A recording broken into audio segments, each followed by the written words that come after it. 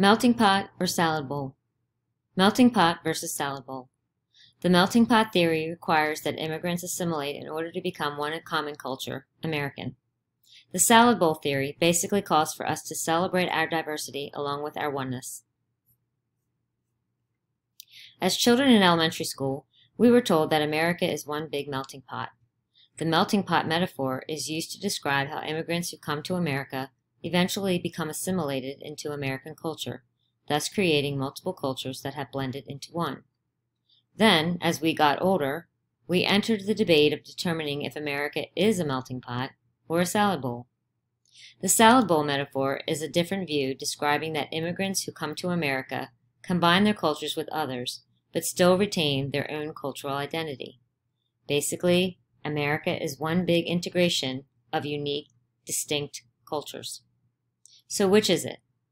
The debate between these two metaphors is constant and depends on how someone views the world and the United States. These two metaphors are used to describe America's multiculturalism. The United States is home to immigrants from all over the world, which has resulted in such a high amount of multiculturalism. Immigrants are constantly coming to America and bringing their unique cultures with them. In reality, the metaphor of a melting pot is no longer useful. Instead, America is more closely a salad bowl. We are all together as one, but we also all have distinct cultures. Chinese American citizens still celebrate the Chinese New Year. Indian Americans still celebrate Diwali. A Mexican American still celebrate the Day of the Dead.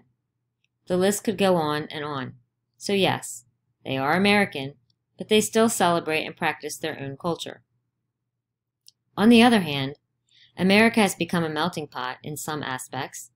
Many cultures celebrate American holidays, even if it is not part of their own culture. For example, many non-Christian families who do not celebrate Christmas still partake in the exchange of gifts on this holiday. This could be termed as some cultures becoming Americanized, that is, beginning to act as Americans do. On top of that, the majority of immigrants from other countries that come to the United States do assimilate in the language area. Although there is no official language declared by the federal government, English is the most spoken language in the United States as well as the official language in 31 states. Therefore, most immigrants either come to the United States knowing English or learn it once they settle down. There has been heavy controversy over speaking different languages in the United States. You may be familiar with the saying, "You're in America, so you should speak English." Many videos have surfaced on the internet of Americans criticizing people from other countries for not speaking English in the United States. This shows that there is somewhat of an expectation for other cultures to learn English if they chose to live in the United States. This isn't necessarily correct, but it is a popular viewpoint in the States. On the social level, immigrants may also assimilate. Every culture has different social qualities, whether it be related to eye contact, conversational distance, or physical contact.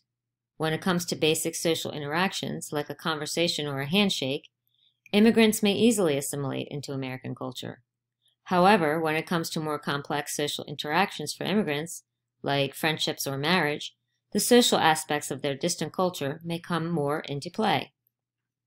In some sense, America has become a melting pot, but looking at the bigger picture, it really is a salad bowl.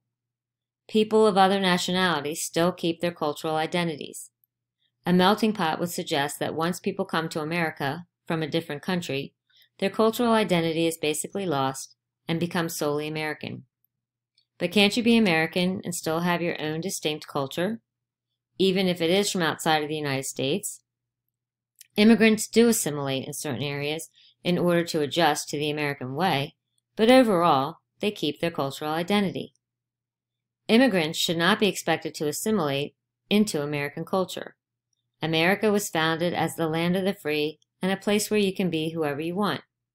Therefore, if America wants to uphold this ideal that the country was founded on, immigrants should be allowed to decide when and how much they assimilate into American culture, if they decide to at all. If you really think about it, America does not really have an authentic culture because American culture is a mix of hundreds, if not thousands, of different cultures. People from all over the world have been coming to America since it was first discovered, so in reality, America's culture is everyone's culture. American culture cannot simply be defined as one thing. It is hard to define it at all, just because of how great and complex it is. Walking down the street, you see people of all ethnicities, races, and origins. Everyone is unique with their own culture, and that is what makes America so unique. So, we should celebrate multiculturalism, not deny it, because that is the true definition of what America really is.